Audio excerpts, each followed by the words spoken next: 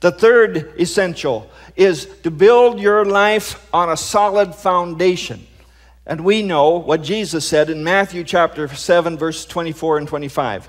He said, "Therefore, whosoever heareth these sayings of mine, and doeth them, I will liken him unto a wise man which built his house upon a rock.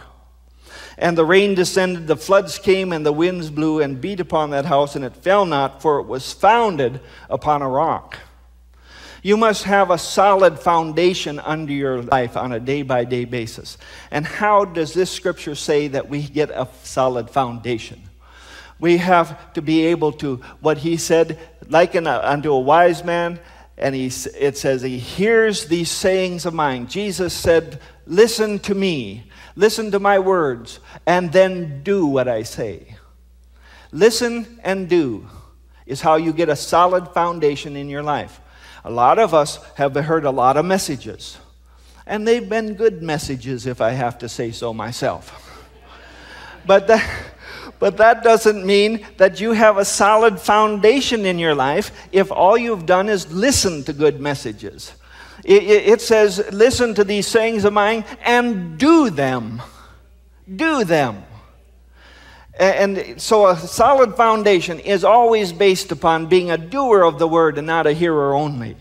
To have a solid foundation, the rock that he's talking about isn't just hearing the word, because everybody heard the word, even those who fell when the rain came and the storm of life come. They all heard. But the difference between those that are solid and those that are shifting sand is whether they're doing what they've heard or not in their life. And so the rock is the doing of the word. We also know that sometimes we have to dig deep to get a foundation laid. If you are not interested in things of the Spirit, if you're not interested in the things of the Bible, if you look at Sunday morning as a duty that you're glad to fulfill and be done with in an hour and a half, then you're not digging deep enough to have a solid foundation in your life.